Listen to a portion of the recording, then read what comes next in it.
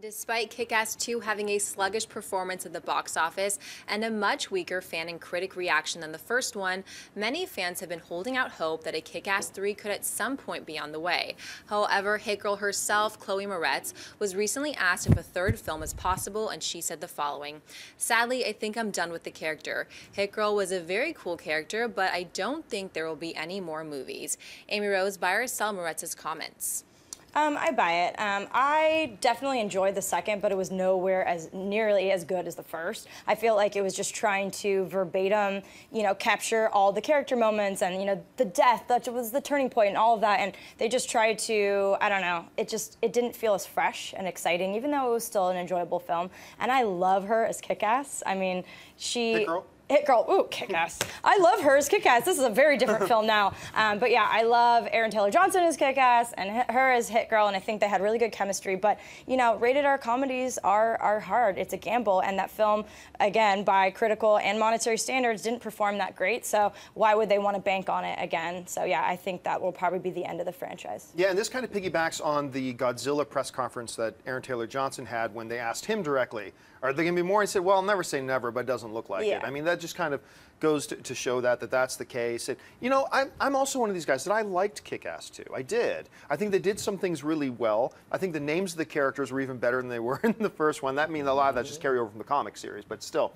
they did a lot of things right. But for me, I said this before, there was a hole in the movie in the shape of Big Daddy that nothing else they could do could fill that hole. There was such a uniqueness that the Big Daddy character brought to that movie that rounded it out so perfectly that they just couldn't compensate for in the second one. I think she's absolutely right. I think there's no financial gain here to making another one. There's no incentive to make one. Aaron Taylor-Johnson is just getting bigger. She is getting bigger. In the next 5 years, she's just going to be huge. Rightfully so. She's great. And rightfully so. So I just don't see any way that a Kick-Ass 3 happens. Schnepp, do you see it any differently? It would have to be totally different than the Kick-Ass 3 comic book, would be my guess, because if there was going to be a Kick-Ass 3, it would be like in 10 years. It would be one of these things like, let's round out the trilogy, because, it was released on video and DVD, and it just didn't do the kind of numbers that the first Kick-Ass did, which is the whole reason they made another Kick-Ass 2. Because Kick-Ass, the original film, didn't make that much money at the box office.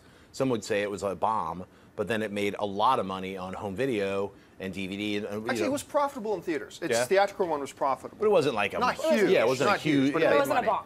They just weren't going to make. They didn't announce a sequel until home video. Now with this one, they've already got those numbers back in, so I don't think it's going to add up.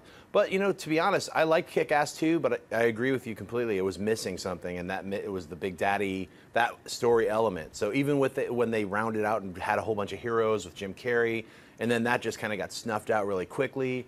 I just think the whole film was a little bit less, wasn't as good as Kick-Ass. So. Hey everyone, if you liked this video, click that thumbs up button and make sure to subscribe to our AMC Movie News YouTube channel. It's free and helps you stay up to date with all the latest movie news, as well as our daily AMC movie talk show. Also, make sure that you follow us on Facebook and Twitter to stay up to date with all of our special promotions, contests, and prize giveaways.